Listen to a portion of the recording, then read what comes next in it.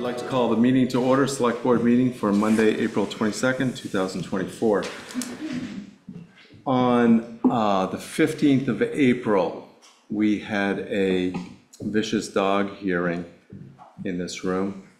And at the end of that hearing, we, by motion, decided to continue that hearing. And it is number 2 on our agenda.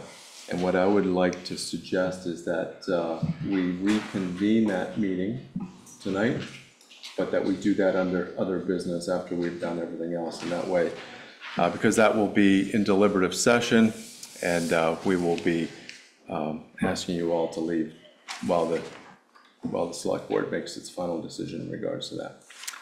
So we will continue that later, if that's okay? Yes. Yes. Okay. Do we need to make a motion in that regard? I would make a motion that you reconvene as the select board dealing with the vicious dog hearing. It was a different circumstance than what you're dealing with tonight. So I'll entertain a motion to reconvene the vicious dog hearing. So second. So I got a motion by Richard, second by George. All those in favor? Aye. Aye. That would be unanimous. Agenda changes and additions? No, I do not have it. None. Approving minutes. There are, as warned, there were 2 sets of minutes warned that needed to be approved, but they were actually already approved. So I just want to say the minutes of 3/29 and the minutes of 4/2, April 2nd, were already approved, and that was done at the meeting on April 5th. So that is done. So I'm going to move on to number 2, approve the special, the select board special Duhamel Pit minutes from the 1st of April, 2024. So moved. I got a motion to approve. Second. Second by George. Any discussion? All those in favor of approving the minutes from April 1st? Aye. Aye. Aye, that would be unanimous. Number 3, approve the minutes for our select board meeting on the 1st of April, 2024. I'll make a motion to approve the minutes of April 1st, 2024. Second. Got a motion by Richard, second by George. Any discussion? Seeing none, all those in favor of approving the minutes from 1st of April, 2024? Aye. Aye. Aye, that would be unanimous as well. Minutes from April 15th, 2024. I'll make a motion to approve the minutes of April 15th, 2024. Second. Got a motion by Richard, second by George. Discussion? All those in favor of approving the minutes from April 15th, 2024? Aye. Aye. That would be unanimous as well, Judy. Approve the minutes from the 18th of April, 2024. I'll make a motion to approve the minutes of April 18th, 2024. Second. A motion by Richard and a second by George. Discussion? All those in favor of approving the minutes from the 18th of April, 2024?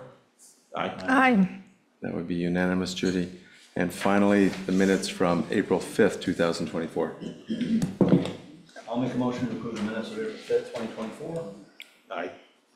Motion by Richard, second by George. Mm-hmm. Discussion? Yes. I think there's a typo. The second motion made by Chris Palermo, approve the minutes of April 2nd, 2023. I think it means 24. Okay.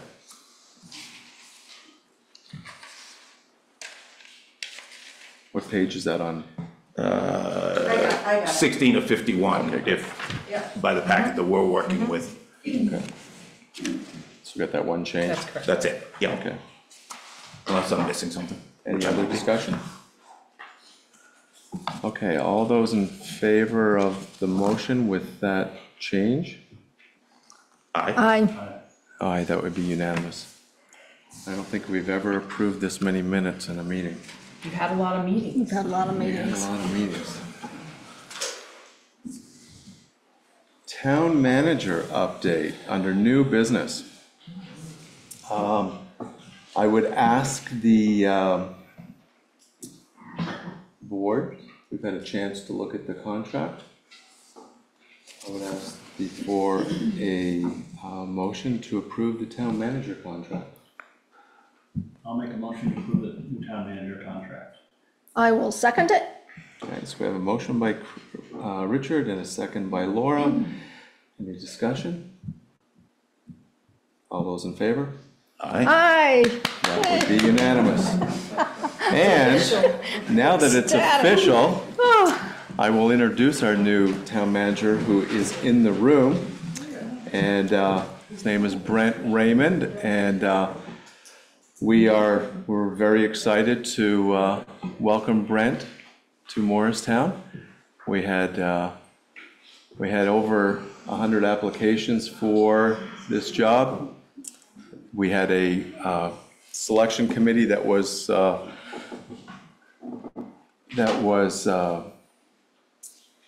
put together by several members of the audience here that are here tonight, and they forwarded 3 names to us, and we had a series of interviews as a select board, and we were successful in coming up with Brent as our new town manager. So I would welcome you very much.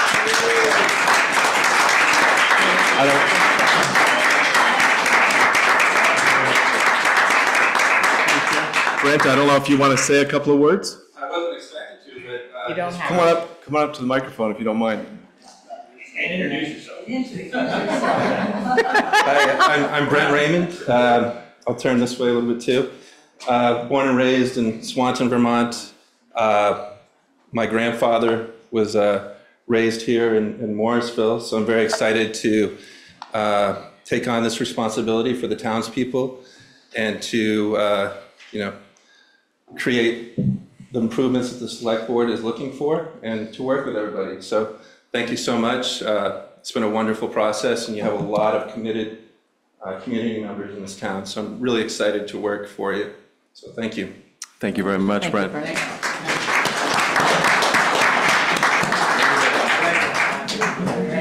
Thank you for coming tonight, Brent, and it's my understanding that you will try to attend our select board meetings until you officially become the town manager. All of them on my calendar. So. Okay, great. Thank you. Welcome. Pardon me? We have a date. We have a date on or before June 2nd. So the contract speaks to on or before June 2nd, and we'll probably be able to clarify that at a future select board meeting. So, thank you. Number 2, Board of Liquor and Tobacco Control. Can I hang on one sec? I wanted to be clear, I thought you were going to do this, I apologize for jumping in. Very specific thank you to our committee members. Yes, thank you. Jamie Brewster, Sarah Wasserman, Nancy Banks, and Monty Mason.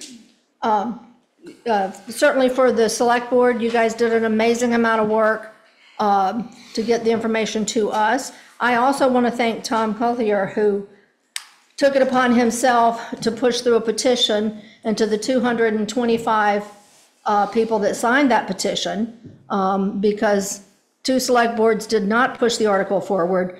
And thank you to Tom, who pushed the petition through, and we now have a manager. Sarah and Tina. And what? Sarah and Tina, who also served on. Yeah. Oh, Sarah and Sarah Tina, has- yes, so thank you. Yeah. Thank you, Laura. Number 2, under new business, Board of Liquor and Tobacco Control. I would need a motion to recess the select board meeting.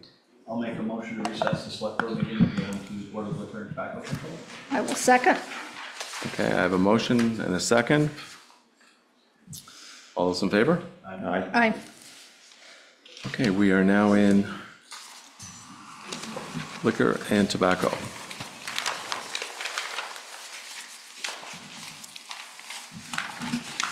We usually take these separately. Do we have any tobacco at all, or is it all liquor? There was one tobacco. There's 3 tobacco. Yeah. Oh, I'm looking at minutes. Yeah, there's a lot of those. One with yellow. Yeah, okay, thank you.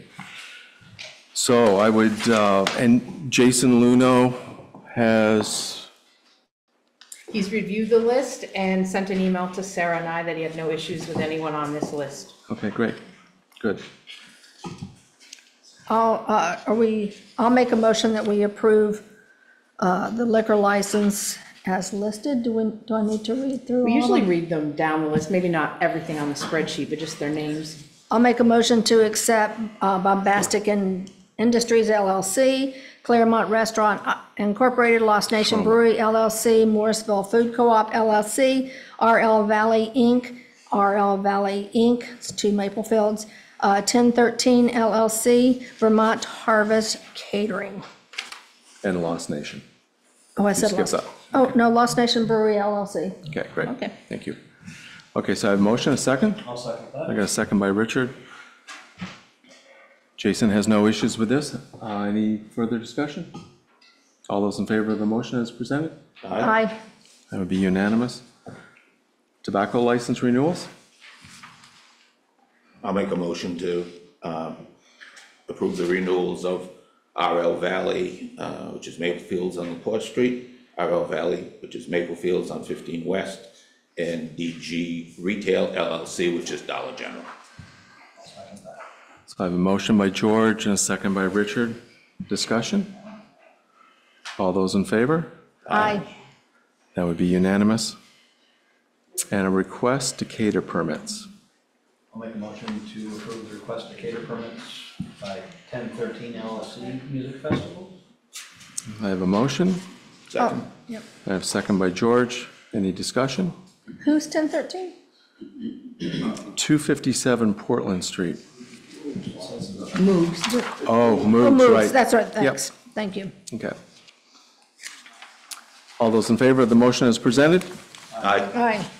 Okay, that would be unanimous. Can we back up for 1 second? I'm sorry. And that's who made the motion and who seconded it? Made the motion? Second. Okay, I need a motion to come, to close liquor and tobacco and Motion to close liquor and tobacco and reconvene select board meeting? and reconvene the select board meeting. Okay, great, thank you. So I have a motion to close liquor and tobacco and reconvene select board meeting. Second by George. Yep. Discussion? All those in favor? Aye. Aye. Okay, moving on. Fire department truck. So would you like to start this? I can, it's a short story. The fire department is replacing their primary engine. It was approved on town meeting day. Denny has worked with the fire department truck committee. It wasn't all the officers, so I'm not sure. And they proposed the specs you see in your hand, in your handouts. So at this point, I'm just bringing it to people, the select board and the voters, just to let you know that we're gonna order a new engine. It came in within the parameters of what we thought it was gonna cost. It does take almost 2 years to arrive, so putting it in now means we all might forget that this happened, but in 2 years, a fire truck should be here. And I'm working with finance on exactly how much we might put down. You know, interest rates are changing, so we'll have to see if it is better than what they're gonna offer us for a down payment interest rate. Otherwise, we just plan to put down a little bit of down payment. And just to reiterate, these are custom because of the size of our fire building, correct? They are customized, they're required to be because the doors of the fire station are a little narrower than what's standard now. So we have to get a non-standard truck to fit into that. And is that attributing to the time factor in getting them? Not really, I mean, I just signed paperwork last summer for a fire truck and it was around 2 years at that time, unfortunately, yeah. It takes a while. We have no action that we need to take on this. The voters have already approved this. So. Correct. So this is really just information for the board But and I for the mean, public. we're in that, even if it is a manager form of government, I think it's important as a taxpayer. If I wasn't sitting here, I'd want to know that a many $100,000 truck is being ordered, and this is what some of those savings accounts are paying for too. So I think it's just kind of important to know. Okay, Question, John? yeah. Kerry, I think it's Kerry, can be you. No. This truck will be ordered. When is the price set, on order or on delivery? I mean, Order. We're talking about a 2-year span. Order. Order, okay. Yep, the price is set on that proposal that you have that was signed by the representative. Okay, And the representative for this company just happens to live in Franklin County, Vermont. So they're kind of local, and Denny's comfortable with everything else okay, here. thank you. Yeah. Any more discussion? Okay, Oxbow Park update. So, the Oxbow Park, as we all know, is a very important resource in the town of Morristown. And unfortunately, it has been flooded multiple times. It was flooded just twice in the last year with substantial damage. And as we're kind of moving forward here, I think most of us understand that there's an upper deck and there's a lower deck. And the upper deck, there's already a concert series out for Wednesday nights, which is great. I think most of us will be happy to hear that. I know a lot of us attend that. The community gardens are ready to be occupied, and it looks like there's going to be a lot of activity with that as well. So I think the upper deck, we've already got some plans out there. What tonight is really about is the lower deck. And, before I move on from the upper deck, we're going to continue to explore what needs to be done there. That's not to say that's a done deal by any means, but we'll continue that conversation. But the lower deck, conversation on the lower deck really began about 6 months ago. An individual who's in the audience right now, who I think may come up and speak to this, brought up the idea of trying to enhance that lower deck, and with tree plantings in particular. And that's where the conversation began, and no fault of administration. I mean, we didn't have an administrator for quite a while. We do now, and we've had a lot of stuff on our plate. But we're back to this discussion now. And I'm glad to see there's a number of people in the audience here tonight that I think are interested in what's going on in that lower deck. I know there's members of the Morrisville Conservation Commission here tonight, and they may be speaking to this. And we do have somebody here from the Lamoille County Conservation District, and that's Peter Danforth. And I'm going to invite him to come up first, because he's the one who really got this whole conversation going about the lower deck, and got this whole conversation going about tree planting, and got this whole conversation going about what we're going to do with this important resource that unfortunately has a very strong likelihood of flooding in the future. And so we're going to have a conversation here about rehabilitation and mitigation. And so, Peter, if you don't mind coming up, I'd give you the microphone. Hello, everyone. Yeah, so again, I'm Peter Danforth, the District Manager for Lamoille County Natural Resources Conservation District. That's the full title. We shortened it to Lamoille County Conservation District because it was easier for people to say. So the districts there's 14 districts in the state. We've all been tasked to basically deliver conservation programs and also to help implement them. We've been around since about 1945 after the Dust Bowls, and our primary sort of task was to help with erosion and healthy soils, but that's broadened to clean water and now to programs that will help with climate change. About 6 months ago, I did propose a tree planting. At the time, it was a large-scale tree planting, which was the entire perimeter. This is this is kind of in between the two floods, if I recall. And we kind of looked at the area, and we decided, well, let's start with a small one on the one side that has less damage, and see what needs to happen with the, east side, which got heavily eroded with gully erosion around December after that flood. So I did bring some materials here. I don't know what you wanted me to do, put them on the, put them here. So Can put them on the end. I can indicate what they are. One of them is a Vermont statute, a municipal and county government law that talks about the rules of tree planting on riparian areas. And the third page, I could pass some of these around to if you want, indicates kind of in highlight what towns can and can't do in regards to tree plantings. So I don't know if you want to pass that around. And then I did bring our newsletter, which just came out. So if anyone wants to pick that up, I can put it on the table outside. And then the map, I could pass around to you. This is a small area that we propose to plant at some point, if we're given permission to do so.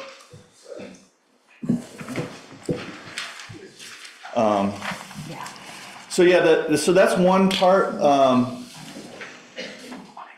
Also, as conservation districts, we work in education and outreach. We have a summer camp. We work with a lot of high schools. We work with a lot of elementary schools. And, it was suggested and by other people aside from myself that maybe, with the lower deck could potentially at some point be naturalized, revegetated, and maybe be a natural classroom for the students from the various institutions to come down and use. And that can take many forms, shapes and forms. And Carrie, you too also mentioned the fact that, maybe there should be a really legit master plan about that lower deck. And the district would be more than happy to help with that, along with any other partner organizations we work with.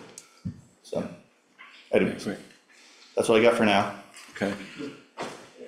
And so the suggestion at this point is to do tree plantings on the west side. Yeah, there's a small portion there that isn't already buffered. Some of the areas are buffered already, so we kind of sort of an amorphous blob, but it's approximately 3/4 of an acre.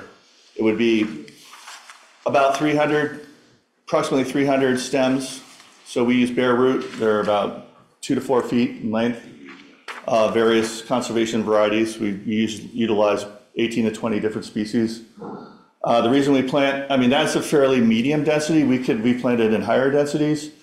But density is important because you want a certain amount of survival rate with the trees, but you also expect a certain mortality, and you understand that there's a natural progression as to which trees will take over and become evident there. And then with the new clean water service provider funding that's happened in the state, the different regional planning commissions have been tasked with doling out money to not only do projects like this, but also to give maintenance money to. In the past, we've been able to plant trees and maybe get 2 years worth of maintenance funding. But after that, it's been pretty much up to the landowner we're working with. But now, if these clean water service providers adopt these programs, then they could have up to 10 years or more of maintenance and supplies and whatever you might need. So that's a good thing. So, the state obviously wants buffer zones to happen.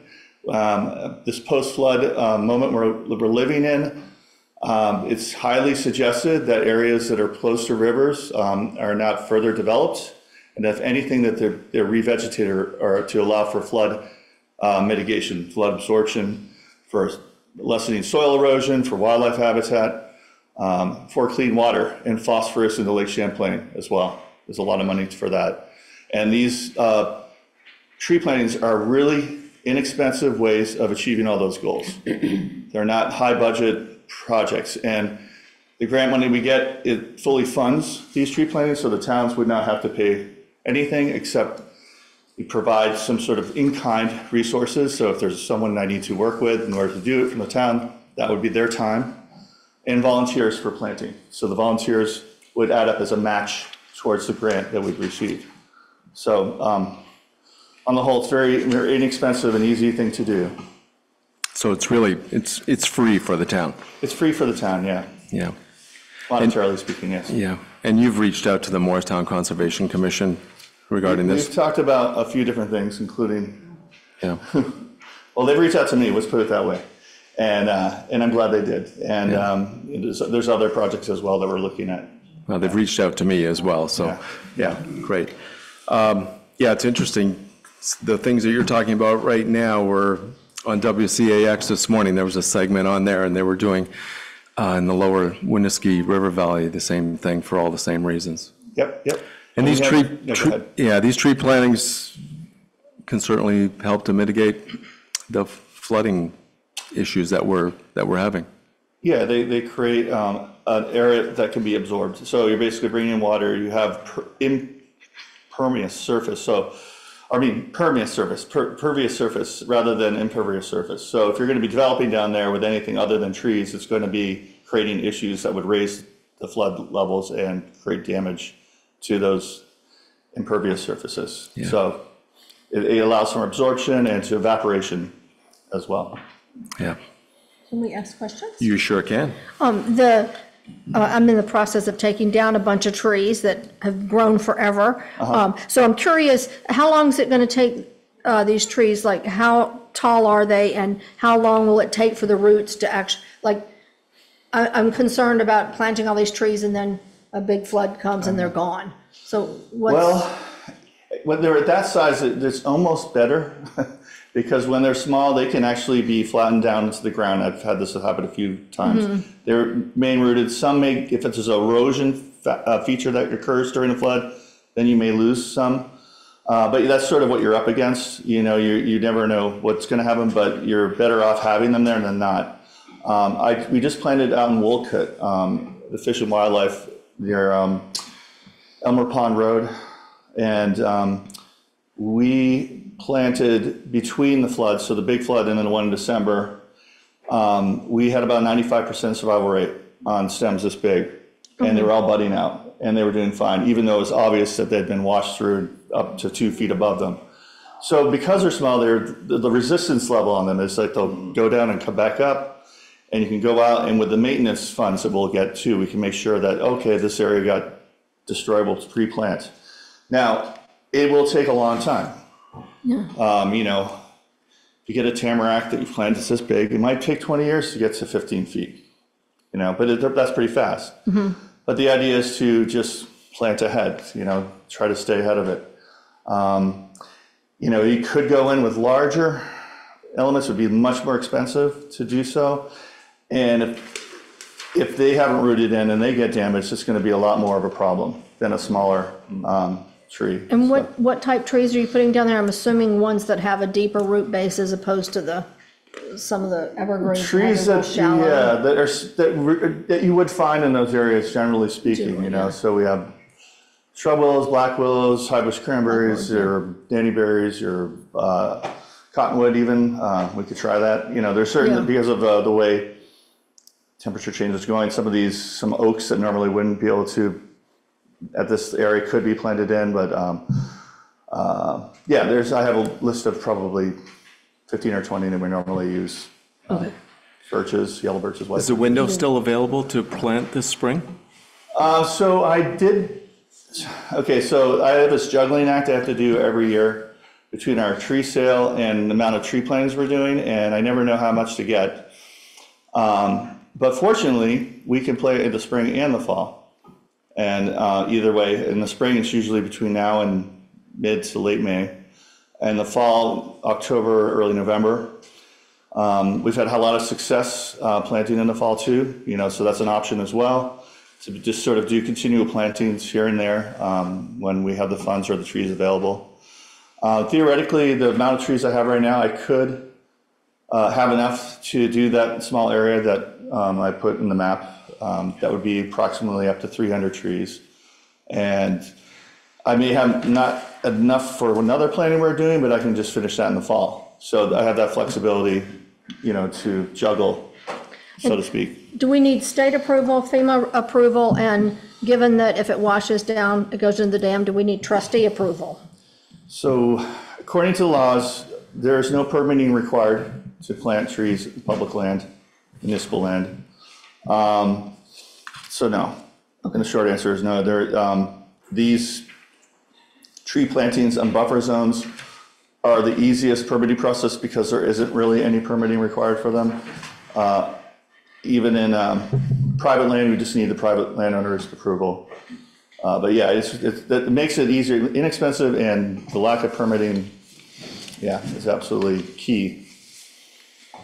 In fact, the statute that you're highlighting for us right here makes it even easier for that, Yes, for these yeah. plannings to occur as, Yeah, there's a few little things above the highlighted thing that says, you know, what may be needed to be permitted, but usually it involves buildings of some sort or structures or, but as far as just planting, unless there's some previous obscure bylaw or something that, you know, that was put in place by a municipality, it wouldn't affect it. And I don't, to most of my knowledge, there isn't in the state. But that's something to look at there. yeah. And they highlighted, that highlight is actually on the state site. So I didn't highlight that. That was highlighted. That wasn't, I think it came out of maybe a conversation or two that's happened around this. And then they just bolded it and said, look, you can plant without permitting here in public riparian areas specifically. Other questions? Thank you. Thank you, Peter. Yeah, thank you.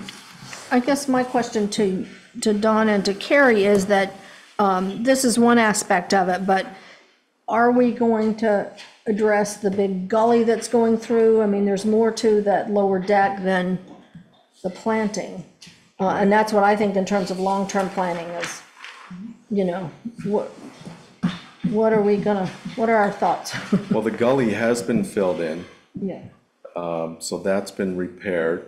That's been, Was that FEMA or was that town money? Town. And actually, I think we got some, FEMA or, no, we got some crushed up stone from a nearby neighbor who was having to get rid of it, so we didn't even have to pay for that. It was free while they were trying to restore it. We did not add any.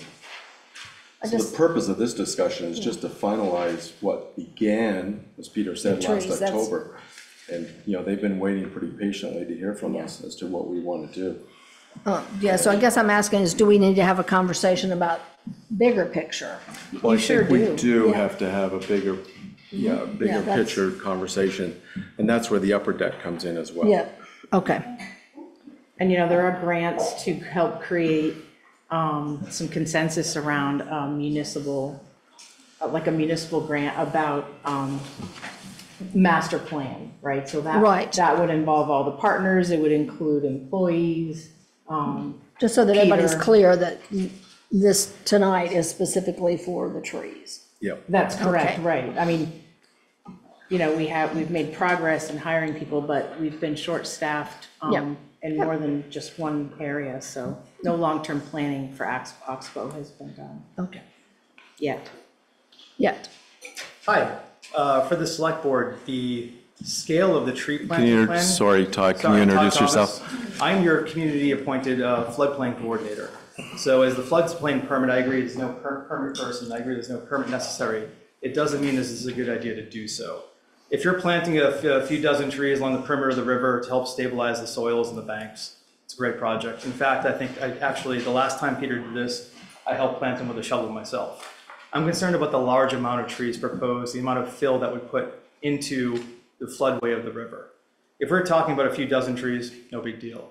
We're talking about hundreds of trees, and this is phase one. There could be many hundreds of trees. This is the floodway. So the difference is the Conservation Commission should be applauded. They voted to put trees in the upper deck of the Oxbow, which is in the flood fringe, which trees are great. Put all the trees that you want. The lower deck where it's being proposed in the floodway is in the mathematical bounds, the banks of the river. You're going to be adding fill to the river, and you'll be exacerbating flooding issues if you plant these trees proposed. Again, if you want to plant a few trees for help with soil stabilization, help with bank erosion, great. The amount of trees here, if these trees grow to be 2 feet wide, the little back of the envelope math I just did, at 2 feet wide in a couple of years, well, obviously 10, 15 years, you're talking about 5,000 truckloads of fill you're adding into the riverbanks of the Oxbow. That riverbank, the floodway, it's a full bathtub. When you put stuff in it, you're pushing water on other people's property. You're flooding someone else out with all these trees. So I like trees. Trees are great. Plant them on the upper deck. You can plant them on the top half of the lower deck. Do not plant them all the way down, or at least not in that number all the way down the lower deck of the Oxbow. You're making flooding problems worse. I've given my opinion on this. of an engineer give his opinion on this. We both agree you're making flooding problems worse because of the amount of trees proposed. That's So all. what engineer said that? Emails with Dawn. I had an engineer out of the Northeast Kingdom that I work with on occasion. Well, it sounds like we have a difference of opinion. We might need to pay for our own engineer. So I would just say, I mean, I just want to be clear. Yeah, we're talking 300 trees. So I did some very quick math, just so everybody knows. If you did, and these are trees that are less than an inch in diameter, and you can do this. This is just basic high school geometry, but you can calculate the surface area of these 300 trees, and it comes out to less than 2 square feet. Well, So they're small trees now. They're small trees, they're not meant to be but they're small. not all going to survive either. That's the reason we're putting so many in, or that's the reason for the proposal, is put them in, because if you go to any area where they do any tree plantings, whether it's on the side of rivers or whether it's an area that's been clear cut for forestry, they put in way more trees than they ever plan on having survived, because there's just not that much room for them. So the 300 trees are not all going to survive to be 2 feet in diameter, not even close. The mortality and to get to a 2-foot tree in that area is going to take a long time. I mean, I think one of the great reasons for this is we've got to start, repairing and mitigating what's been happening down there. We can't continue to kick this can down the road and do nothing. Look, if we don't do anything with the lower oxbow, it will revegetate itself. It will retree itself. If we just walk away from that for the next 100 years, it will do that. It probably, frankly, should do that, because it's part of the river. That lower deck really belongs to the river. And the river's going to slowly reclaim it. It's either going to reclaim it by washing it all away and washing it downstream and impacting all our facilities and our dams and whatnot downstream, or what we have a chance to do here is we have a chance to do something, start now, and start, helping this river and helping the lower deck be what it wants to be, certainly what it once was. And we can save that. The fill that you're talking about won't erode away. The material that's washing downstream will get caught. I mean, all you have to do is go up to Tinney Bridge and see what the few trees that are standing there are doing right now. We're worried about these 300 twigs washing into the dam. Go down to Tinney Bridge and look at what 6 trees have cleaned out of the river last year. It is way more. It is many dump truck loads. It's way, way more than what these 300 trees would ever account for, and that would have washed downstream. I would argue if you go to any river in Vermont right now that still has a forest on both banks, and you can see visually, it is so obvious what's happening. These trees are filtering all the crud. They're filtering all these twigs, and some of these twigs are solid trees that would otherwise wash down. They are holding back the water. Yeah, they're holding back the water so that it doesn't shoot downstream at some severe velocity. One of the problems we have on our rivers is the water's going downstream way too fast. As it goes down too fast, it causes destruction, it causes problems. That's what we want to do. We want to slow this water down so that it's not destroying what's downstream. We want to find places for this water to be held.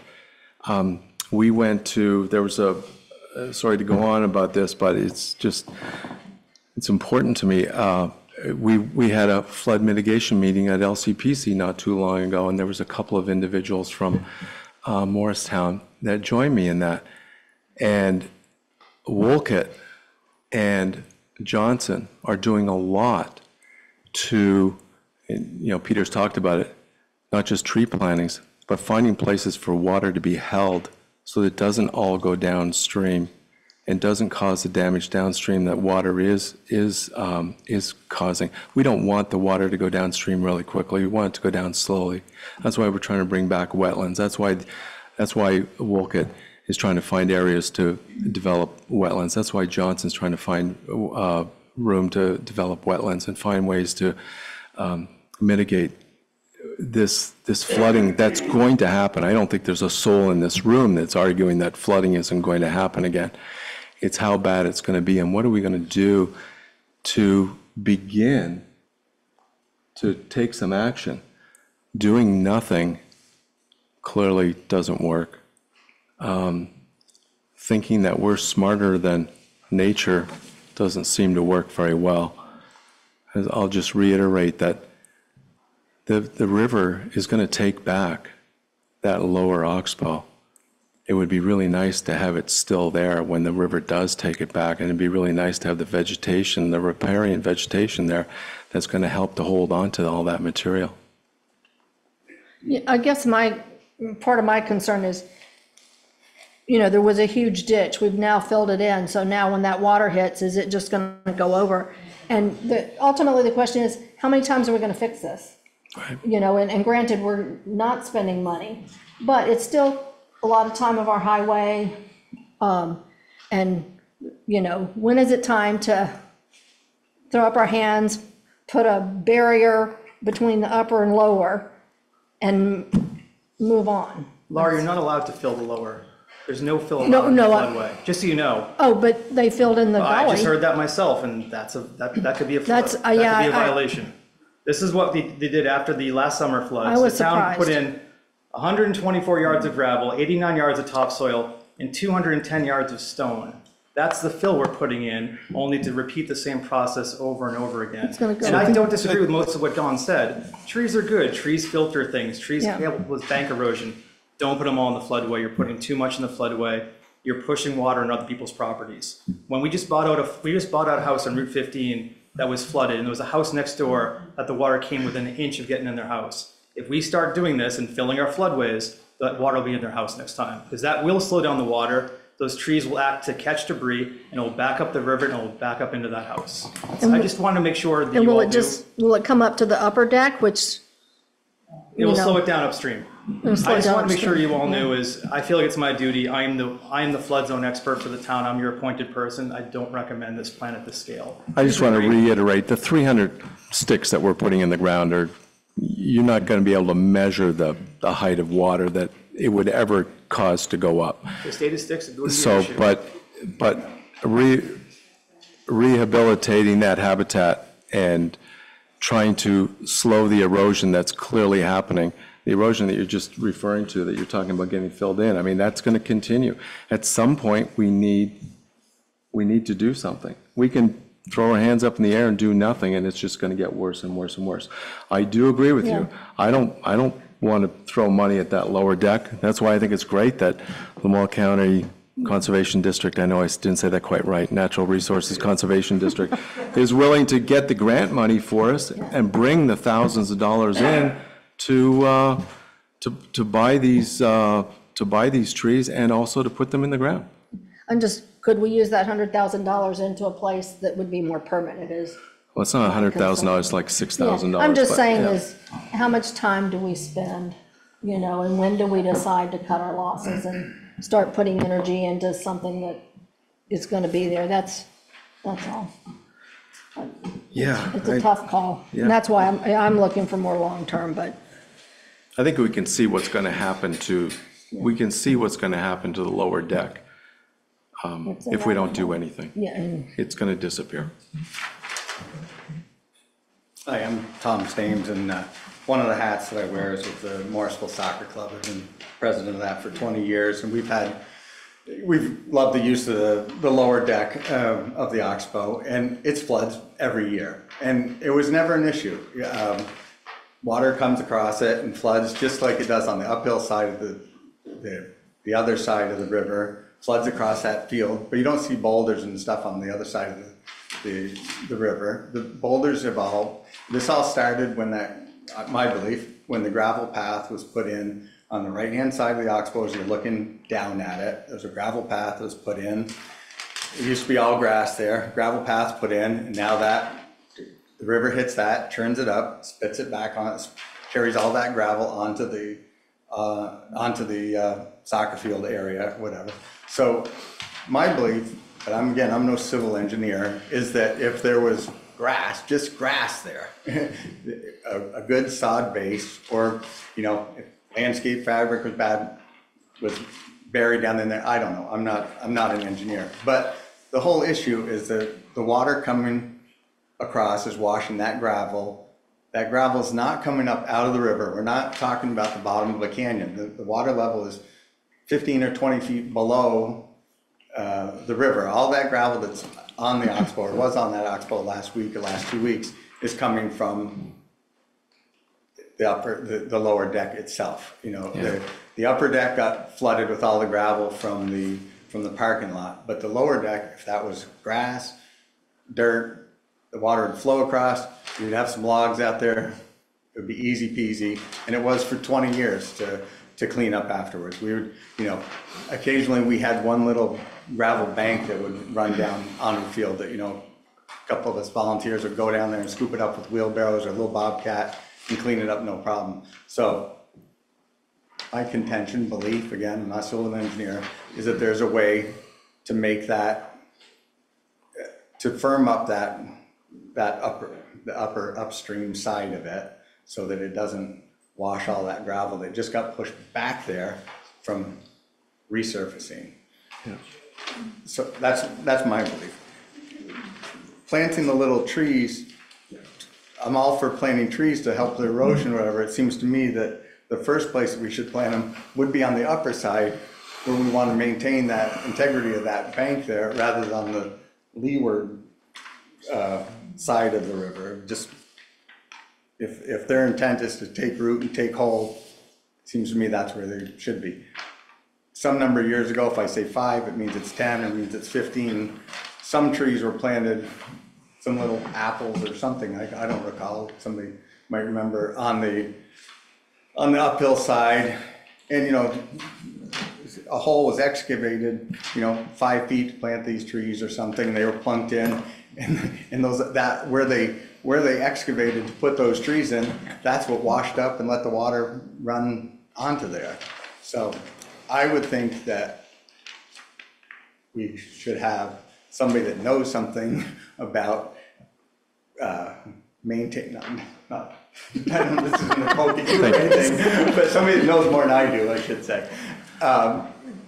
Figure a way to firm up that side. Okay, thank instead you. of us, you know, pushing that same gravel back, like Laura said, have it wash over into the field, push it back next year. And it seems to me that if we had something, and I don't know, you know, if you know, burying tires down to create, you know, a barrier so it doesn't gouge down in something that wouldn't be creating a dam or adding worry about fill or, Okay, you know. thank you, Tom. Yeah. I'm gonna ask if people can try and limit their conversation to 2 minutes. I know it's hard.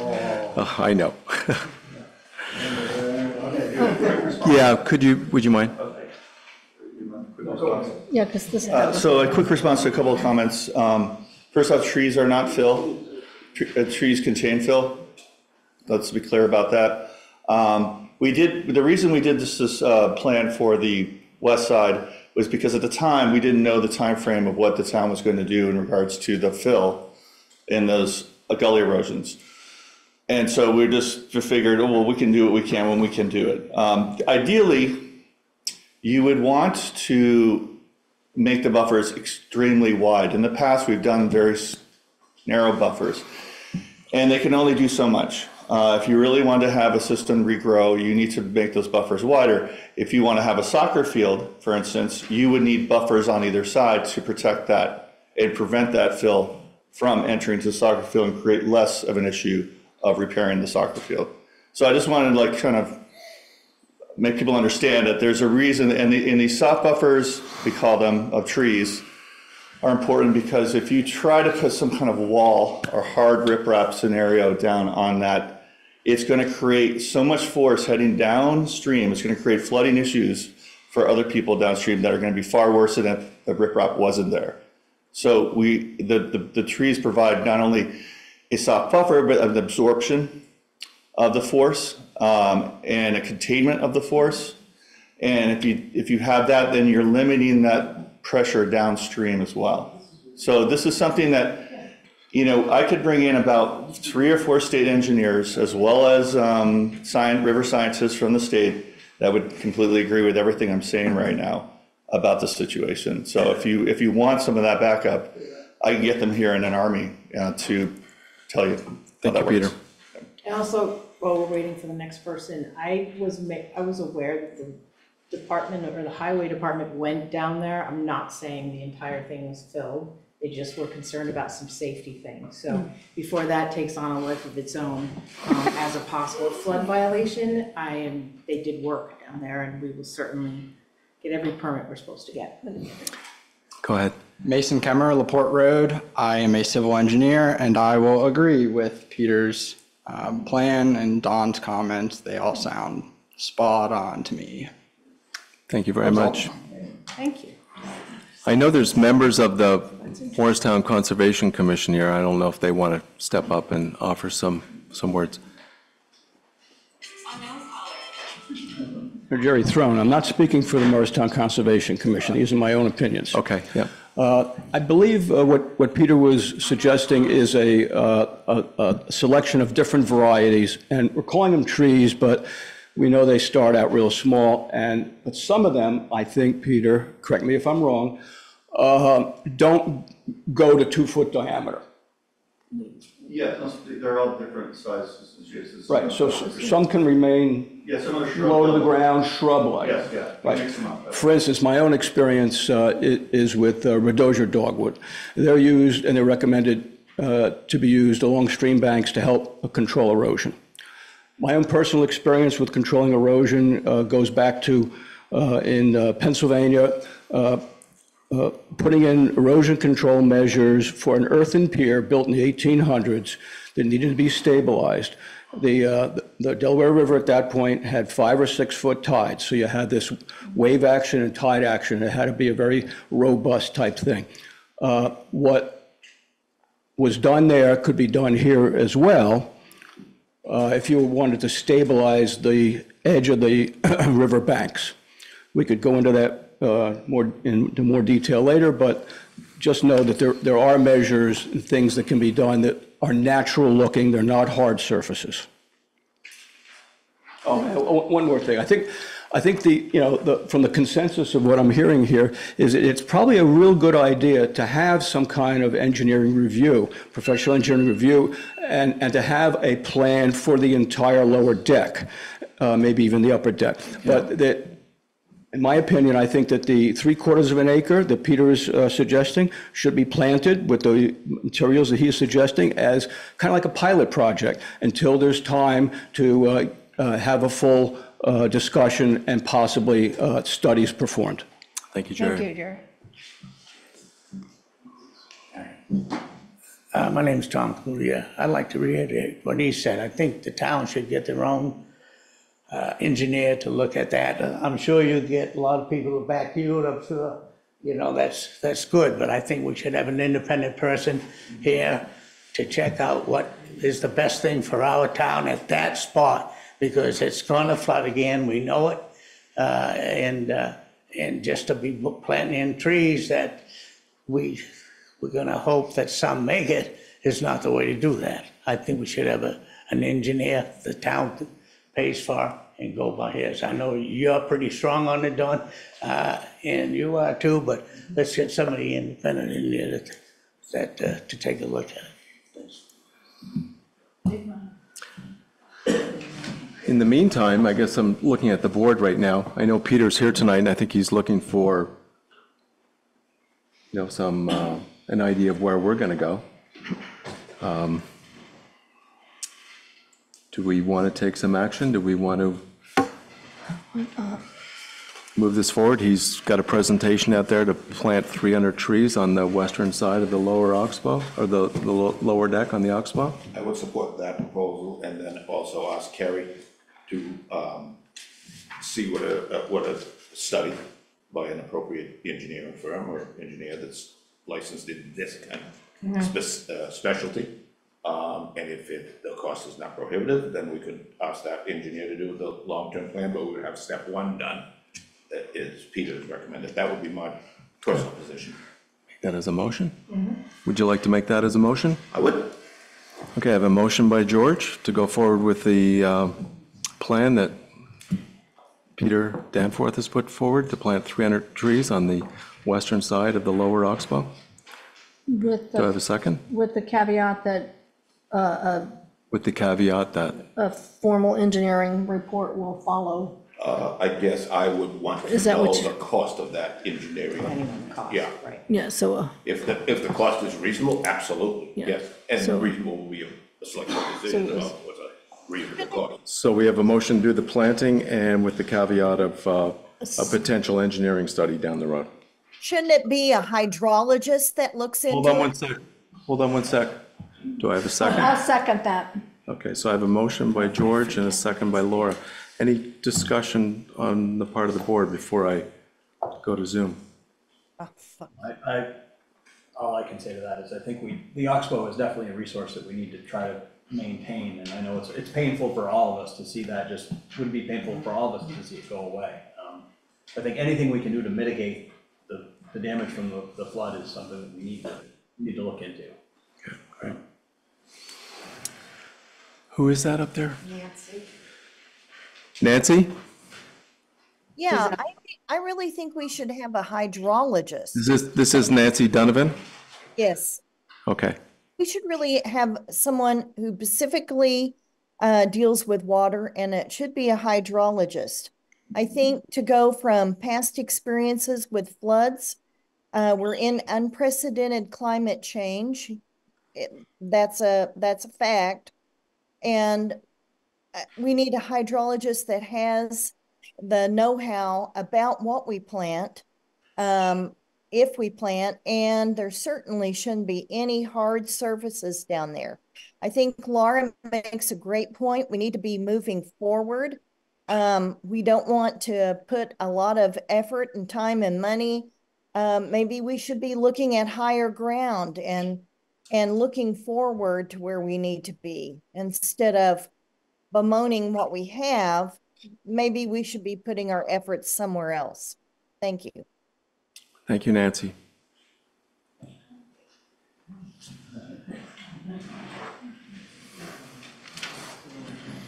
I would just say, Mason Kemmer, LaPorte Road. I would say civil engineer would be the appropriate resource for this. Hydrologist, definitely good with the water specifically, but not the runoff, erosion, the whole big picture of river, land, all together type deal. Thank you. Okay, we have a motion. Go ahead. Mary Lou Nichols, Morrisville. I spend a lot of time at the Tenney Bridge with my dog and all those there, and I've watched that whole erosion. It looks like that, I don't know when, I've only been here 9 years, but it looks like somewhere along the line there was a whole lot of work done with all those rocks that are down there. Does anybody know the history of that, or was that Morrisville Water and Light that did all that work? I'm wondering if that isn't the state when they replaced Tinney Bridge that did No, all that riprap. it's been there for a long, long time, these rocks. Yeah. Okay. Because because Water and Light's protecting there. Is that a pump house there? Well, the first pump house is gone, the second one's good. Yeah. But it looks like somebody along we're not reinventing the wheel here. It looks like somewhere along the line there was a huge problem there at one time. So they must have had to try to figure out what to do about that, because it's certainly helping, not the Tenney part, Don, under the bridge, but going toward Morrisville, it's definitely helping Yeah. there. But like you said, those dead trees come in and they form this natural barrier down there then too, that's Mother Nature, so. Yeah. Yeah, thank you. Okay, we have a motion. Are we all set? Okay, so, One quick thing. Can we just throw in that we, make a plan to have a committee look into this to figure out what we're gonna do? okay. I mean, as far as a plan, really going a little cart before the horse, but I'm all in favor of what's proposed. It's just like we're proposing part of it and need to look at the big picture. So I would ask that we would have an Oxbow committee. Duly noted. Thank you. Okay, all those in favor of the motion as presented? Aye. That would be unanimous. So moving on, Oxbow Park event, look at that. So, are you going to present this? I can briefly. So even with the manager form of government, we need the select board to review the application for the festival that they're planning this coming year. So in front of you, I'm looking for my copy, there it is. Boogs are doing I don't know if it has another more familiar name, Trish is here, but is it just? Oxbow Music Festival. Oxbow Music Festival is seeking authorization or approval on their application, and it is the same as previous years. There's been no changes there, but it's a very popular program. And Tricia, Yeah. you might want to come up to the microphone because I'm going to ask you a couple of questions. This is, this festival has happened for a number of years now, More than 5 years. and we've not had issues with We this. have not, and Jason was fine with this. Okay, great. Thank you. That was Great- Tricia It's a great Fowler. community. Oh, yeah, Tricia Fowler. Yeah, thank you. Trish So Fowler. we do need a motion then to accept this application. Go ahead, Laura. Doesn't matter. Go ahead. I'll make a motion that we approve the Oxbow Music Festival permit. Do we need more details as presented? As presented. No, that sounds good. So I have a motion by Laura, second by Richard. Any further discussion? Is that, this covering just, is this covering just the music agenda that on there, or is this covering the soccer games and stuff like that going on? No, this in is there? just what we stated, it was an Oxbow Music Festival. Yeah. It's not on any, this isn't a permit application for any other use. Okay. Yep. All right. Yep. Thank you, Tom Cloutier. Any further discussion? I just wanted to identify you. For everyone out there, not that they don't recognize your voice. All those in favor of the motion as presented? Aye. That would be unanimous. Judy. Number 6, police. Can it wait just a bit, because we're kind of moving on, but we're almost done. Police Department truck update. So it's my understanding that what's happening here is we do currently have a truck that needs substantial repairs. Correct. And we do have in the new budget, starting July 1, we do have budgeted a new truck. A replacement, yep, And scheduled. so what administration is looking for is just consensus from the board, I believe. That's correct. To agree with the pre-ordering of this truck. Correct, because we did go out to bid in anticipation of replacing it in July, but just like we would do with our own vehicles, I don't think it's good practice to put a few $1,000s into a vehicle we were gonna get rid of anyway. And instead order this vehicle, and it will show up as a purchase on paper this year, but it will be paid for in the next fiscal year. Okay. It'll just show up as that. So it doesn't impact the current budget? It does not. It's just that I'm gonna authorize the purchase of it, and we might take possession of it maybe in June. Is this a cruiser? No, I get that, well, I'm not sure I don't think how, of police department trucks, I think of their cruisers. What other trucks? it is a cruiser, I'm It's just one of the not, cruisers, yeah, okay. it's not, yeah, we don't have just utility truck, trucks okay. like the Yeah, fire well, we department. don't have any of the SWAT vehicles, No, we do not have that. Yeah, okay. And this isn't an addition to the fleet, it's This just is a replacement. Okay. Okay. And there's no motion needed There's here, no motion, I can action. sign it, I just want you aware of something, it'll show up probably in one of the financials, but it's Okay. 2 months earlier.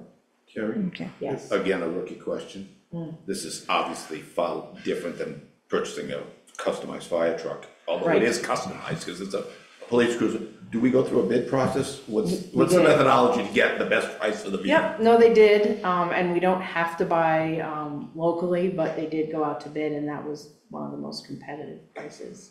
Thank you. And repair is much easier, obviously, because it's a couple miles down the road. Okay. They give us priority, which is critical to it. Thank you, Carrie.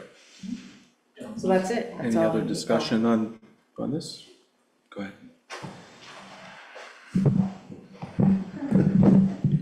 Make it easier.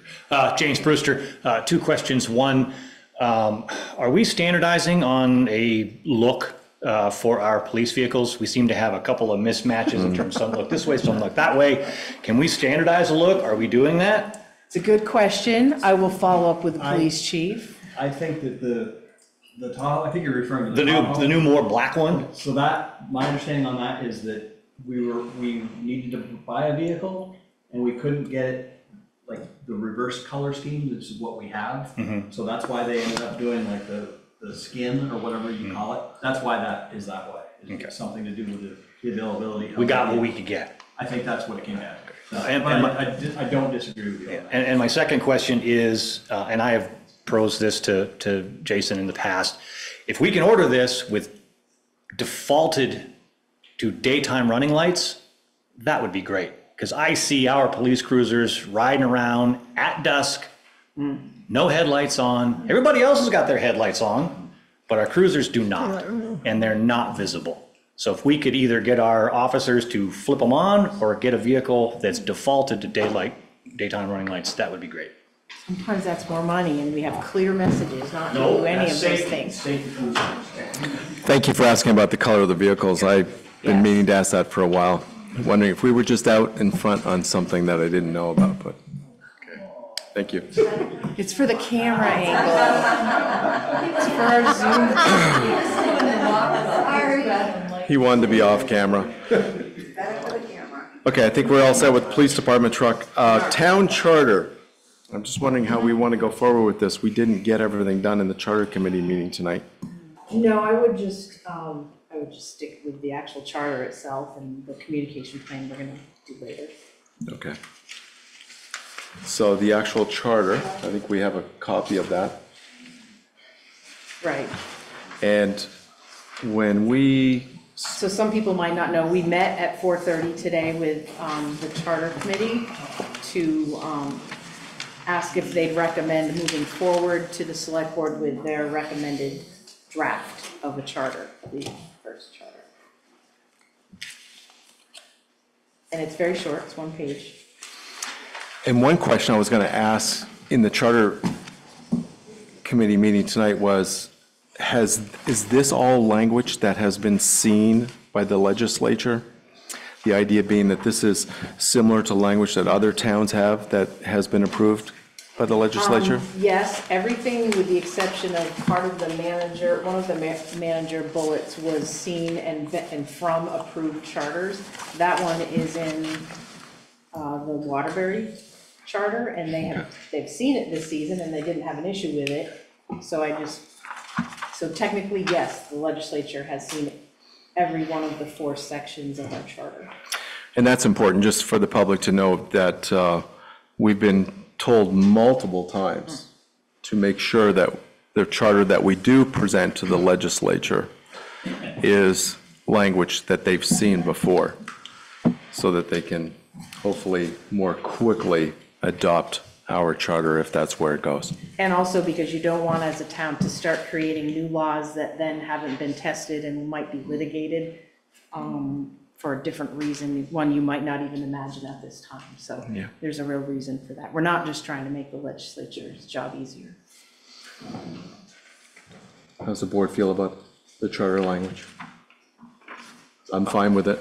I'm fine with it. I want to be clear, but I think I already am, but just to be sure, the local option tax clause in here is solely here to provide us with the ability to go to the voters and ask for any or all of these. It doesn't take an action in any way, shape, or form. Correct. That allows us to walk through a door if the voters want us to walk through the door. Yeah. That's correct. And the voters will get they will get the option to vote on the charter language, and they'll get the option to vote on the local option tax as a separate, Thank you. separate I'm good issue. with it. And I would just add to, thank you for saying that also, that this is just a starting point. There's lots of other things that we down the road can add, such as ranked choice voting, appropriations, all kinds of things. So I think I can say this is that we opted to keep this very clean and simple initially to get it passed. Carrie advised us that if it becomes too cumbersome, we really need this document to really kind of move forward. And now that we have a manager in place, this gives both Carrie and our new manager tools to really kind of really take us forward. Because otherwise we're obligated to follow the state statutes, which we know are it's been problematic. Okay. Do we need to take action on this? Do we need to adopt this language? I think it would be great if you accepted this version of the charter as presented on, like, state the date and vote on it, yes. Is it necessary, required, probably not. It does say final draft of the charter. Is there an issue because we didn't technically do a vote with the committee? I don't want to, Right. we upset some folks, so I don't want to, you know, do we feel like we should get a formal vote from them first? As a I don't think you recommendation? need a formal vote, those are advisory committees, and it was clear from the informal consensus that all but one were in favor of, and I think that person that left early was also in favor of this, of the Yeah. charter itself. Okay, just the word two not here, I just don't want to. It's a great question you're asking, Laura, yeah. I don't, you know, because we do have, you know, we put committees together to get the public vote, and so I just don't want to bypass them. We're certainly doing this because we anticipated that we were going to move through that Yeah. charter committee meeting And I a have to little bit say, I faster. don't, the other two, I've not heard any significant. I don't remember. I don't remember hearing any objections either, but it doesn't change anything we're doing, and it doesn't put us Okay. behind if you want to vote on it at the next meeting, which is April 6th, May 6th? Yes, May 6th. Are we gonna have another charter committee meeting or this? Not before May 6th, probably. We'll have one in May, but it won't be before your next meeting. So that's, I mean, it doesn't hold anything up. I take my lead from the chair. I guess my thoughts are, I mean, this language that we're looking at right now came out of the March meeting. It didn't come out of today's meeting. Yeah, So I this agree. was, I wasn't at that March meeting. You folks were there. I would say adopt this I think and it's pretty boilerplate, so I I do too. don't see why we should do anything other than accept it. And I Okay. think that we had consensus from the other two members of the committee, and Brian does agree that we need to move forward with this. He was just, I think he was more frustrated with the process some of the other things. rather than the language. Okay, in that case, I will take a motion to accept this draft charter. I'll make a motion to accept the draft of the charter on 4/22/24. Great. I'll second. Okay, I have a motion and a second. Any discussion? All those in favor of the draft charter language as presented? Aye. Aye? Be unanimous. Okay, thank you. Do you want to speak to communication Communication. for the charter? Or do we want to just? No, I'd rather have, I mean, our communication plan for the charter is to have two public meetings, the informational meetings this summer, and then start also doing some smaller outreach, but we haven't gotten approval from the committee on that. That's what we ran out of time today on, So let's wait till overall, next. that's still the plan, and to have the vote in November, but we have not formalized the rest of the plan. Okay, great. Okay, I'm going to move on to highway update. And this is, I'm passing this on to you. Yes, so. This is as promised that we've had multiple, I'm sorry. No, I go just for passed it. it on to you and I just cut We you off. both talked about it, we didn't really, we didn't write a script with names. This is something we've been talking about for a little bit. But So, go ahead. about, a couple months ago, right after we lost Geltz Road, so I'm gonna start with that one. I had agreed, which it seemed like a good plan, to update the folks and the select board once a month, every month, on where we're at with that. So that's a really large culvert that we lost. You can't just go to a culvert store anywhere in this state and get a replacement. So I know that there's some frustrations, we've fielded some calls. When are we gonna replace that road? Know that it is, so period, punctuation. Know that it's a priority. Every single week I've talked to Kevin about this and Tyler Mumley. Late last week, I signed a contract. We went out to bid for the work, so I'll back up, and we got 2 bids in. We were trying to work with, they were very close in price, but we were trying to work with the lower bid because they were very similar products. But the person with the lowest bid came back and couldn't get to us, possibly even until next year, which was pretty unacceptable. So we then pivoted to work with the acronym CL, they're concrete specialists. CS, yeah, it is CSI. I was thinking that was wrong, but I did sign a proposal. I signed a proposal last week to get in the queue, so they are now engineering our specific culvert, and I keep stumbling over that word because it's technically called a bridge. It's such a large span that it's actually a bridge that has a curve and a flat bottom, and so we signed that. We're going to get in their schedule, and I'm hopeful that that, as they promised, would mean that we will be able to replace it in 2024. That being said, we still have to go out to bid. You'll see this bid for those of you that pay attention to what we put out to bid for the site work. So you have the engineer work, and then you also have the site work of putting in this rather large unit. So it's a process. We're on it, and a lot has happened in the last 2 weeks. And also FEMA continues to grind forward slowly on what it will cover from that flood that caused the washout. Spring maintenance is something, okay, sorry. Yes, please. Jerry Throne. So that means that the town is purchasing the culvert and will give it to the contractor to install? Yes, yes, I believe that's true. I mean, we're gonna work, they have their own engineering teams there, as you know, because I think you've done commercial projects, but we'll work with the site contractor. Okay. We're not putting it in, I guess is my point today. Can you tell me what the approximate span is? I think. Because if it's probably, 15 feet. Yep. You could put in a temporary bridge. Yes, we could, but we asked for prices for temporary bridges and the availability of temporary bridges. And whoever is Jim Jones, you need to mute your Zoom, please. I've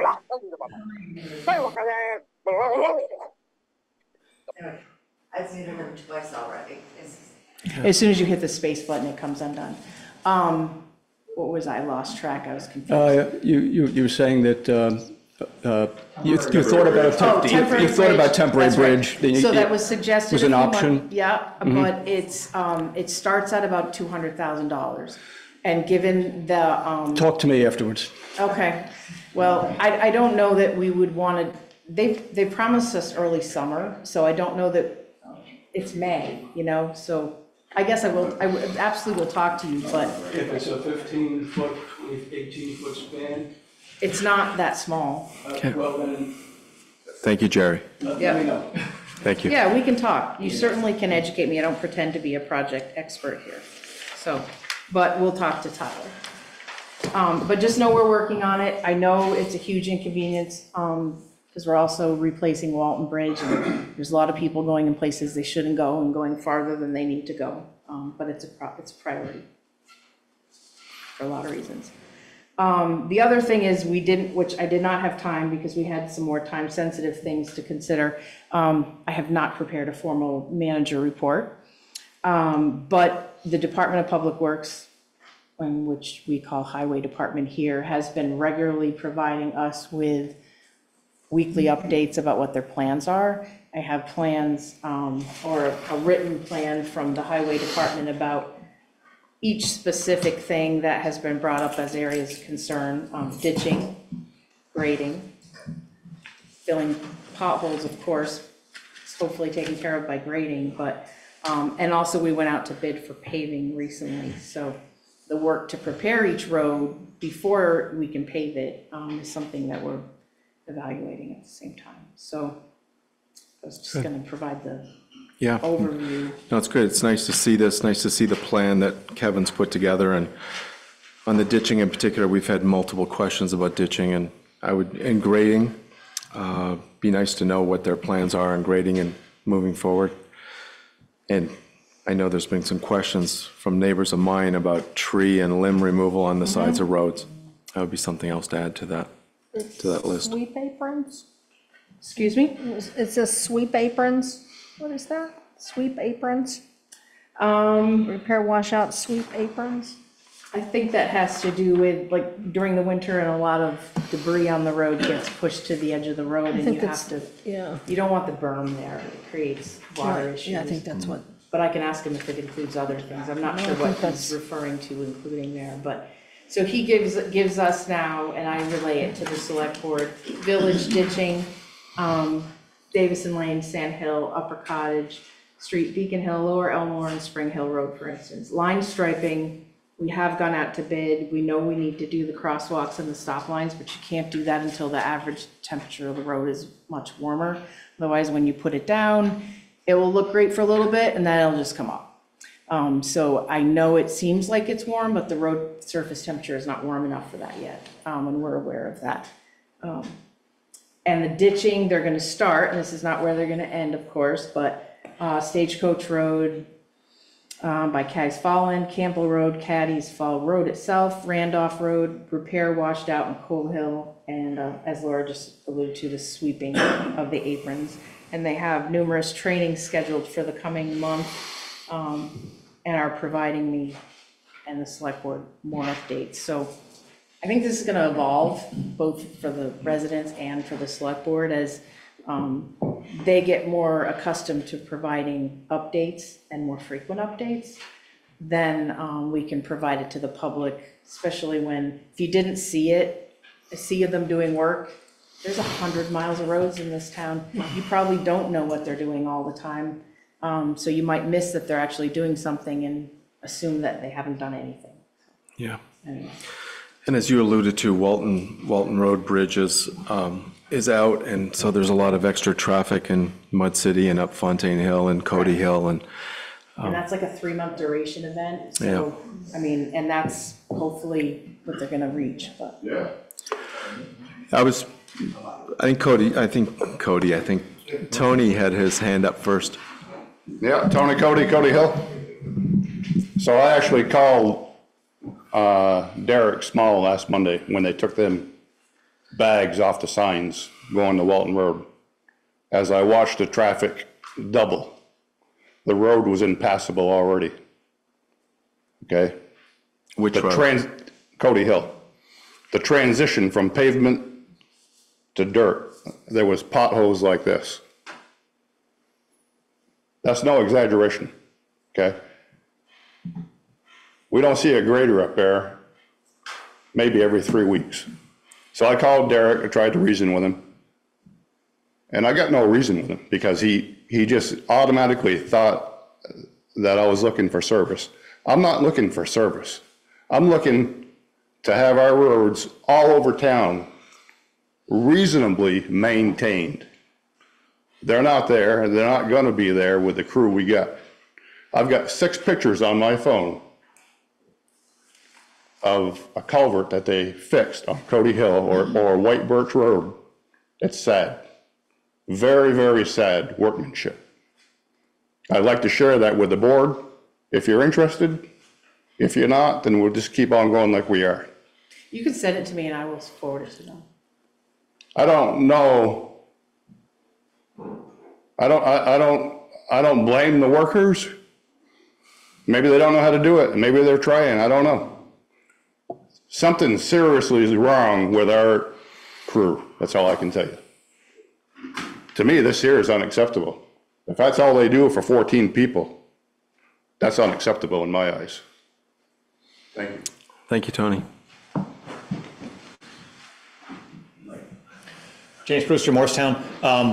If we have an item that we think needs to be addressed, like I see one up on the Elmore Mountain Road that I think should be addressed, where do I send that to? I mean, I can sit here and I can tell you guys, but. You should probably send it to me and Kevin if you have it, but definitely me or me and Judy. Okay. We will make sure that, that it gets to highway. That's a good. Thank you. Carrie Johnson. I'm not. Any questions from the board before I move on? No, I believe there's one more Oh, gentleman. I'm sorry, I didn't see you. Alan Ward, Morristown Corners, Fontaine Hill Road.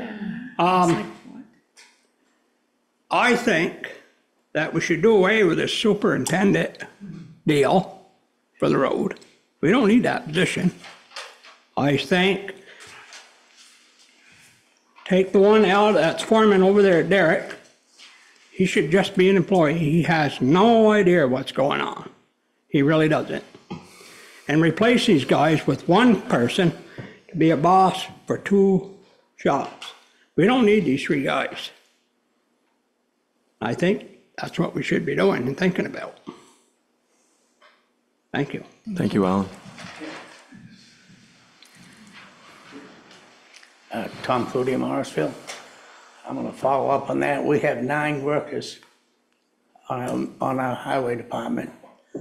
We have 2 foremen and we have 1 supervisor. 4 of those workers take care of 8.9 miles in the village. 4 workers and a foreman. 8.9 miles is all they're responsible for. I would like to have Mr. Burrows here to justify that. Not now, and not to me. He's going to have to justify me when we come budget time. He's going to have to justify it to that fellow right there in a couple of months. Thank you. Thank you, Tom. Right, but as a follow-up to the 3 different conversations in the manager form of government, we're not going to talk about specific personnel at a public meeting. You can make comments in general, you can send them to myself, you can send them even again at budget time. You can keep saying this every meeting because much of the information you just shared was repetitive, but we don't talk about personnel in open session. We're not going to do that. And you can debate it with me if we want to meet, but this isn't the forum for personnel anymore. I know you guys did that before we had the manager form of government. It's not acceptable to do that. And my point was for the department heads to justify it by going. Yeah, I got that. Not bringing it out here. Yep. I don't want to bring it out here. I'm not bringing it out here. I'm just telling you. You've asked me that in the past, though, so I guess I wasn't sure if you were including that tonight as well. So no. we're just not. I just want to be clear so we all have realistic expectations. No, I understand. Okay, good. That's where it should be, and I think that's where it will get cleared up. All right. Okay, thank you. I think we're going to move on. So I'm going to move on to approving the warrants. Make a motion to approve the warrants. Second. Got a motion by Richard, second by George. All those in favor of any discussion about the warrants? Aye. Aye, we've all signed. All those in favor of approving the warrants? Aye. That would be unanimous. Community comments.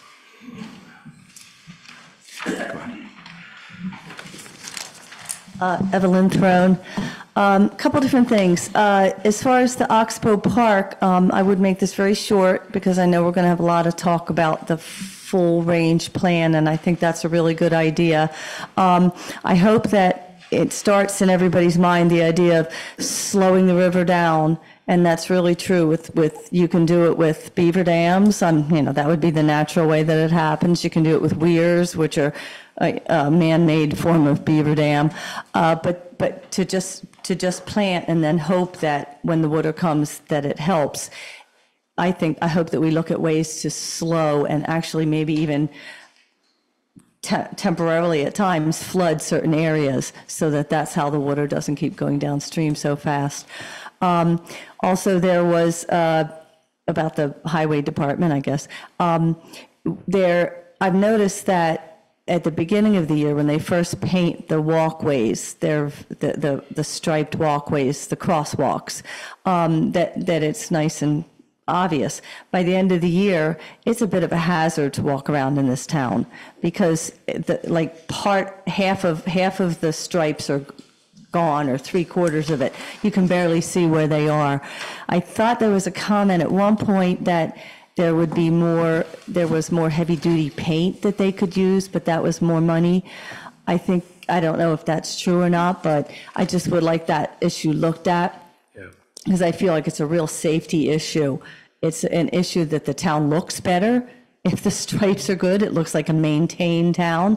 And I mean, I walk constantly around town, and it would certainly help my well-being. And I think it's important financially to cover yourself in a town too, to have something like that be done right. So if there's a way to do it so it lasts longer in a year, I'm all for it. Thank you on both of those points. Well timed. Yep. Go ahead. James Brewster, while we're on the topic of painting, I guess, wasn't on my mind before, but it is now. I would advocate, and I think it's Maple Street, headed out Elmore Street. There are parking spaces on the right as you go from Maple Street, out Elmore Street, out past the dentist's office before you get to the bend. I would ask that those not be repainted and that those not stay parking spaces. That's a really dangerous section of road, and it's really, really thin. And when you've got the cattle trucks coming down there and you're going up and you've got, it's just really dangerous. And I don't believe that it's the town's responsibility to require or to create parking spaces for those residential buildings. Not to mention that if you were to travel up and down that road as often as I do, you would see that there's rarely anybody ever parked in those spots. So to decrease the safety to create parking spaces for people that don't ever park there doesn't seem to make sense. So I would love to see all those parking spaces go away, move the yellow line right down the middle, give a bike lane on either side. That's something I'd like to see. Thanks. Thank you. Yeah, I've often wondered what the history on those parking spots is too. And I think that it's probably, it wasn't always that way. Yeah. So. Any other comments? Go ahead. I wasn't going to talk about payment. Identify yourself, I'm sorry. But since it was brought up, Jerry Throne. Thank you. Do town employees install or paint the pavement markings? Or is that? No, so that's a contractor that does that? It is. Okay, so then I would suggest you look into thermoplastic pavement markings, which last a lot longer. Number two, about a month ago, we heard about the Walton Road Bridge, and Mark Cody mentioned at that time that the bridge on Bridge Street over here, Little Pony Truss, was rusting. And that's a bridge that's not painted, and it's supposed to not require maintenance. But because he thought of salt that was being sprayed and applied, that was causing deterioration. So I went and looked at it, and sure enough, there is thick rust pack that you can take with your hand and remove it, and other areas where it's somewhat adhered. But I'm bringing this up because he brought it up, and I don't know if anything else has been done since then. It's a serious maintenance concern. Thanks, Jerry. What bridge was that, George? That's Bridge Street. Bridge Street. Oh. Bridge, the Favreau, thank you. Favreau Bridge. My final say.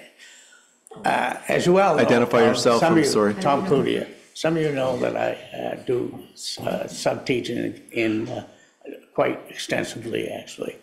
And my main job as sub-teaching is to prevent harm from any children. That's the main teacher's job. Teach them, then comes in second. I'm getting to is the soccer field that is, if I'm not mistaken, is going to be used this summer for young children to learn how to play soccer. I was down there yesterday and the other day and the day before that and walked that soccer field. There are stones there the size of golf balls throughout that soccer field. There are wood chips the size of a quarter throughout that soccer field. Tom, just for clarification, this is the lower deck or the upper deck? This is the upper, this is where the soccer field is painted right now. Presently. Upper deck. Upper deck. That's where it was flooded, and it left all these nuggets of rocks and wood chips. And if you play soccer, you do sliding tackles.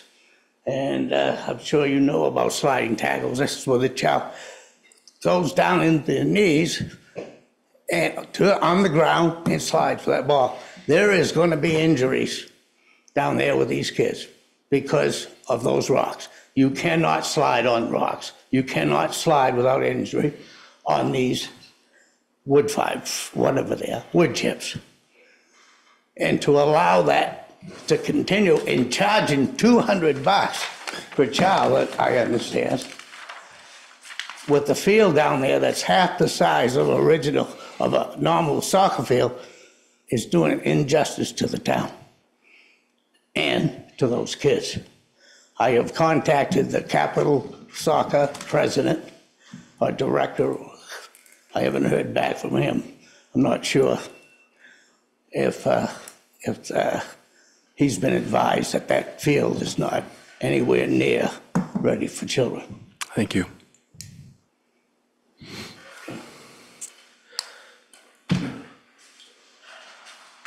Seeing no other,